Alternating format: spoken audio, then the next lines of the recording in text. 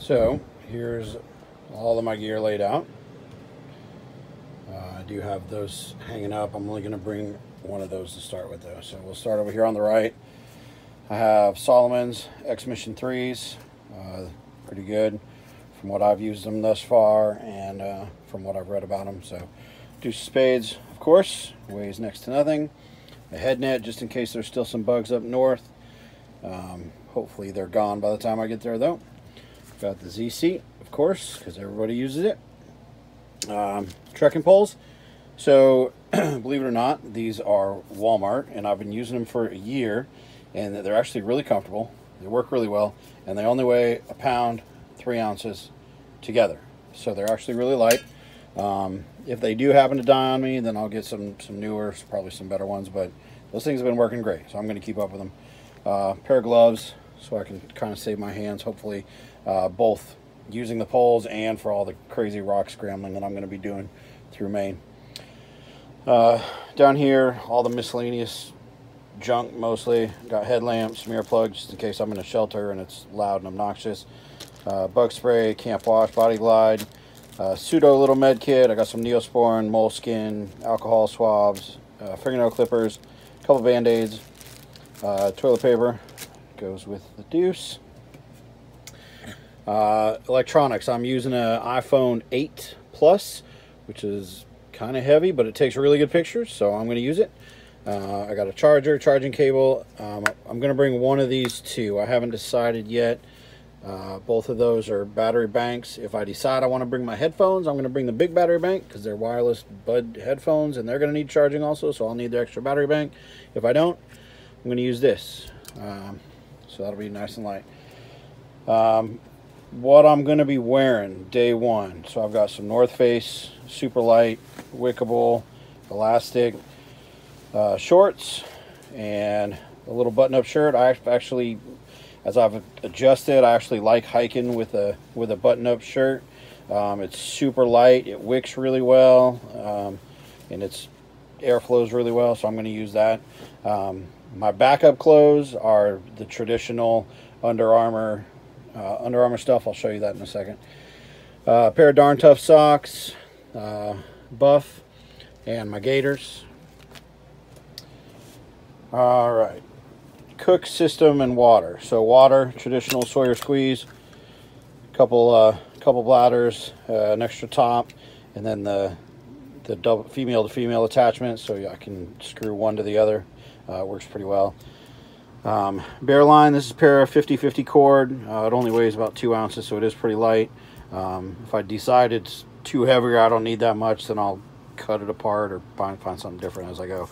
Knife, I realize it's a little bit big than the normal, but actually only weighs an ounce. It's super light, kind of flimsy, but it seems to work pretty well. I've been using it for about 6 months, so I'm going to keep up with that. I got my Sea to Summit titanium spoon. I don't need the spork. Everything I need a spoon, so I keep with the spoon instead of the spork. In here is my cook system. I have not joined the Pocket Rocket Revolution. I'm still on the Jetboil because I love it. I got rid of all the extra accoutrement, the little stand, all the extra stuff. So inside the lid, I have a stove part and a can of fuel. And they both fit in there really well, and the whole kit together is super light, so I'm going to stick with it until I decide I either want to go cold brew or I guess I want to go ultralight and get a pocket rocket. But this for me works now. I like it. It fits perfectly in my pack how I want it to, so I'm going to keep up with it. This is my second set of clothes. Like I said, it's the traditional Under Armour stuff.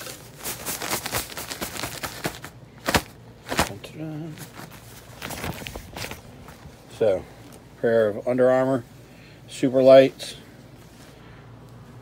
Under Armour shirt, same thing, super wicking, dry, ultralight. Ex Officios. I have one pair of Ex Officios. I have one pair of Duluth Trading Company. I'm still figuring out which one I like better. Gonna be honest with you, I think I might like the Duluth Trading Company, the Armachillos. They're pretty comfy. They stay dry, they stay clean. So I like them. 2 more pairs of Darn Toughs. So I'm going to start with 3 pairs. Obviously 1 pair for camp, 1 pair for wearing, and 1 pair in case I get wet and need to swap out. Pack cover. So maybe I should have started with it, but there's my pack. Talon 44, and the small pack or the medium pack cover fits with it perfect. I originally had the Atmos Aether 60 and decided it was just way too big and way too heavy. It was 5 pounds and 60 liters. This thing is 2.5 pounds, 44 liters, and I fit all of this gear in here, and I still have probably 40% of the pack left.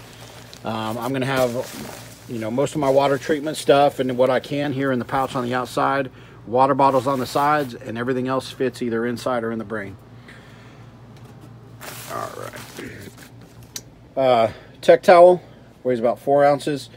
It's the large one. I like it. I'm going to use it for pretty much everything you need a towel for, including, you know, river baths, lake baths, whatever I need it for. Food bag, Big Agnes, Fly Creek Ultralight 2. And then I have the fancy Big Agnes bag that is not only a stuff sack, but it is also the dry sack, so I can keep everything dry in it. And it also is used to blow up my air mattress, which is actually pretty handy, so I don't have to deal with it. I have a lot of problems sleeping. I have to have a pillow, so I have a blow-up pillow. Weighs about 2 ounces. Also in here, I had a Nemo Disco 30 degree bag, and every time I use it, I open it up and use it as a blanket. So I figured, why not save a pound? I found the REI synthetic camp blanket. It keeps me warm, it keeps me comfortable, it keeps me cool, which is most important for me because I'm like a furnace when I sleep. So I went with the REI camp blanket. It was only 80 bucks. The Rumble down one is awesome if you want to pay 250 bucks. I don't need down, and I didn't want to pay 250 bucks. This one is 80. It's synthetic. It's okay if it gets wet. Unlike the Rumble down one, if you get it wet, you might have a problem. Last thing in the stuff sack is Q-Core SLX 3-inch air mattress, and I'll be using that all the time because, again, I'm a terrible sleeper, so I need comfort. This thing, as you can see, it kind of fills up with air and then fills up the air mattress. I'm going to keep basically all my sleep system stuff in here like I had it. It's dry sack. It's going to keep it nice and dry. And then I don't believe it's going to be cold enough, so I have my puffy jacket is the North Face thermal ball, but it's not going to be cold enough for me. So that's going to be on standby. I'm going to have it shipped to me probably, you know, October, November when I decide I actually need it. In the meantime, I have a cool base layer, long sleeve.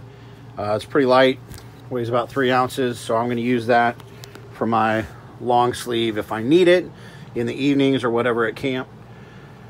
And yeah, so that is all my gear. The only thing I'm missing obviously is a couple smart water bottles and food.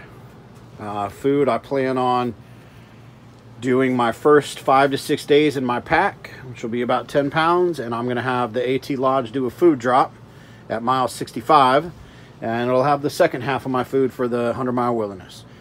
So that is it. That is all my gear. If you have any questions, comments, concerns, problems, issues, I'm open to suggestions. If not, I look forward to being on the trail July 19th, southbound. Happy retirement to me. Thanks.